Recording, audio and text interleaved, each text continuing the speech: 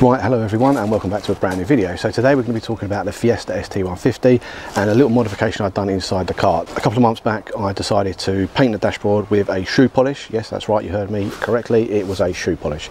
And I just wanted to bring you into the car now, show you exactly what it looks like and give you a little update on where we're at with it. First things first though, this car is absolutely filthy. It's not been cleaned in months, it's got crap all over it, so we're going to give this a quick wash. I'm not going to film that part of it because you've seen me wash a car about a million times.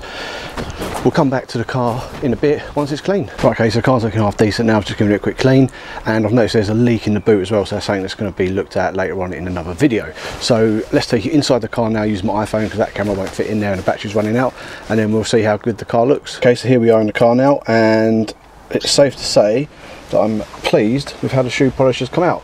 Now you can see there on the light that there probably needs a bit of a wipe down, but I'm a bit too scared in case it all comes off. However, I think if I was to wipe this down once more, give it one more coat, this is actually going to come out really well. Excuse the mess by the way, but I'm really pleased with how that's come out on the car. It's looking pretty decent now. It's better than what the blue was, and I would definitely recommend this one. So this is one you want to get, Cherry Blossom Ready Wax Black, and it's got to have the black top because some come with the red top, but you can basically pick these up for cheap. You get loads in there, nice techers. But yeah, you can see, look, obviously you could do a bit of a wipe down, but it doesn't come off in your hands when you wipe it really hard. It just needs a bit of a clean down. I've just tried to clean the window, but you can see there, look, there's some weird markings on the inside. I must have sprayed something in here, God knows what.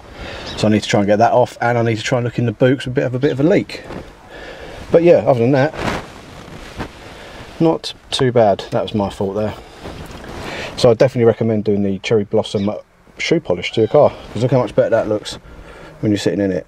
Decent. So just quickly in the boot, I've checked here, this isn't wet, but it is damp down here on this sort of strut towel. It's a bit wet right in there, so near the seam, so I'm a bit concerned about that, but I'll get that checked at some point. But if anyone knows of any problem areas, I'm hoping it's just leaking behind this light into the little rubber bit, and then maybe I'll get that fixed.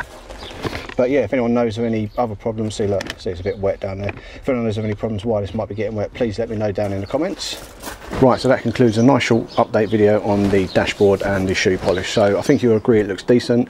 Something I would recommend doing 100% for your car if you want to do it. So anyway, thanks for watching. If you're new to the channel, consider subscribing. Give it a thumbs up if you liked it, give it a thumbs down if you didn't. And I'm hoping to have another video out on the Focus soon, a POV drive, and I'll be doing a video on the Fiesta, tackling that water problem that I just showed you. Hopefully an easy fix, but who knows. Anyway, thanks for watching and I'll catch you in the next one.